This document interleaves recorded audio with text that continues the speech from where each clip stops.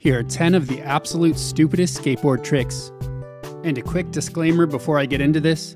Some of these tricks, I absolutely have no idea what the name is or if they even have names, so I kind of just made them up. But if you happen to know any of the actual names for these tricks, please comment below and let me know. For trick number 1, we have the Gorilla Grip.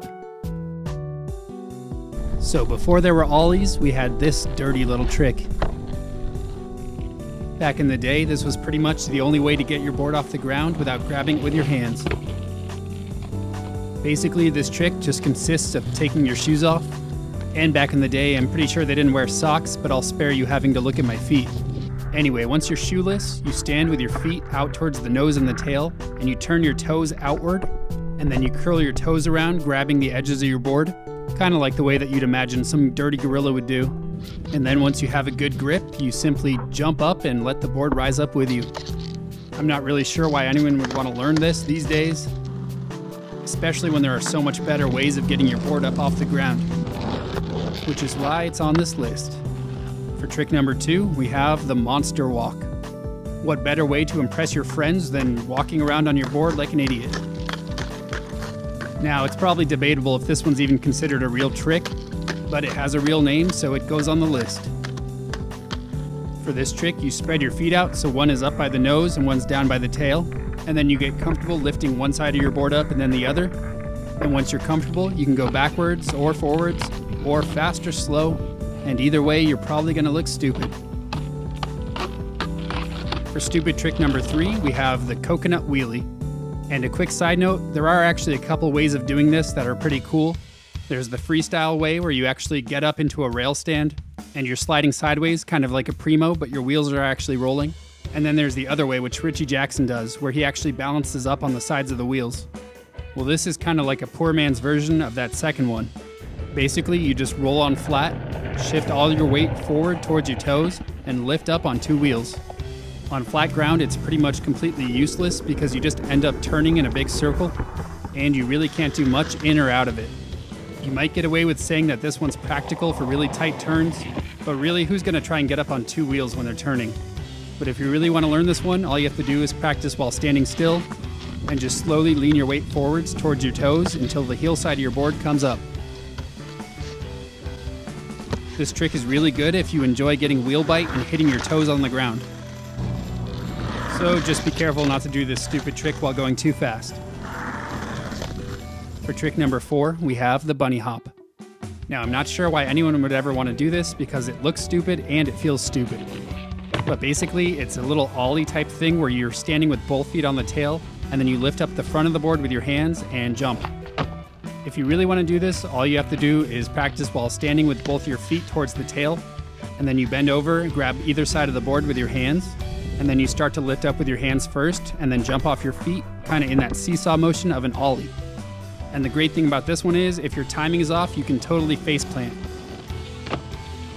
So yeah, if you want to look like some sort of rabbit trying to skateboard, then go ahead and try this one. For trick number 5, we have something that I absolutely don't know the name of, so I'm going to call it a forward-facing anti-Casper.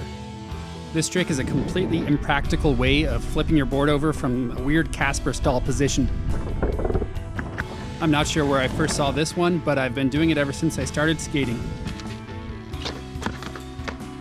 For this one, you put the board down on top of your back foot, and in my case, it's actually on my front foot, because I guess I kind of do this one switch. And then your other foot goes on top of the front truck, facing forward. And then at the same time, you push off the ground, lift the board up, and once you're balanced, you kick the board from under the tail and let it flip over and try and land on it. If you're going to practice this one, I would suggest trying to get into that position first, and then hopping up a few times just to get the feeling for the balance.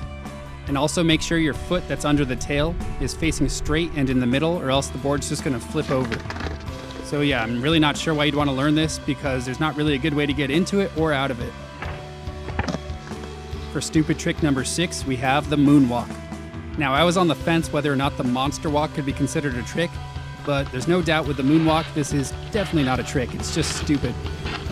So if you're a big Michael Jackson fan and you're a skateboarder, you should probably learn this one. You basically just have the board with the tail down and nose up, and you have one foot on the tail and the other foot behind you, and then you slowly walk it back, switching which foot stays on top of the board and which foot goes backwards. And I call this one a moonwalk because I think obviously if you get rid of the board, it's supposed to look like you're moonwalking. If you really want to show off in front of everyone, I would suggest going to a crowded skate park, going right in the middle of everyone, and then doing this across the entire skate park. And on the plus side, you can really wear down your tail for no good reason. For trick number 7, we have a coffin. Now you might ask, is laying down on your board and going down a hill really a trick? Well, if it's good enough to give you points in the skate games, then it's good enough for me. For this one, while you're riding, you kind of get down into a sitting position, grab onto the sides of your board, and lean back. All you would need to know for this is how to get into that position without falling off your board, so you can practice it while standing still. And then when you're comfortable with that, you can just try it while riding. And one thing I should emphasize is if you are going to try this and you get into that coffin position, don't put your fingers over your wheels. If you turn to the side and get wheel bite, this is the easiest way to lose all your fingers.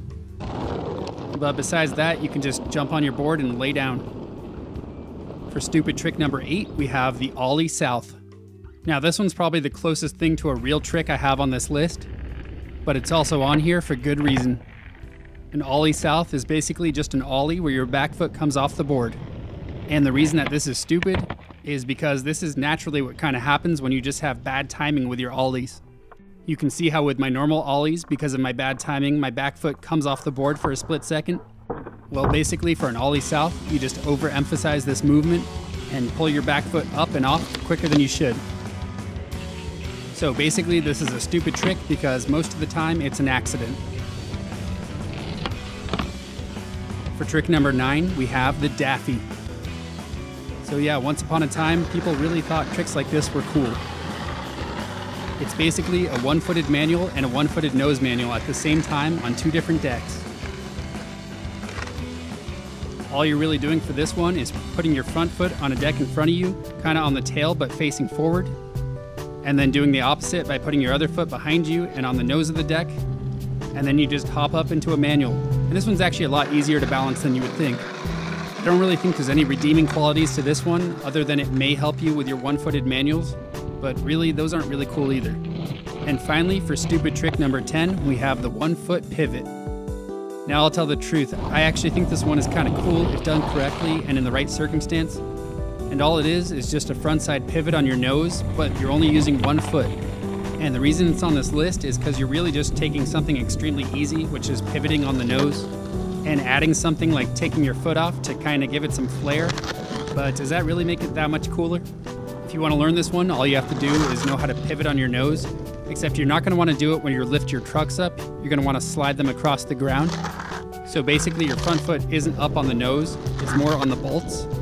And then from there, everything else is the same as a pivot, except you're sliding your wheels on the ground and lifting your back foot up. So those were 10 of the stupidest tricks I could think of without resorting to the obvious ones like varial flips. But I'm really curious to hear what other kind of stupid tricks you would add to this list, even if they're not real tricks, but just dumb things you can do on a board.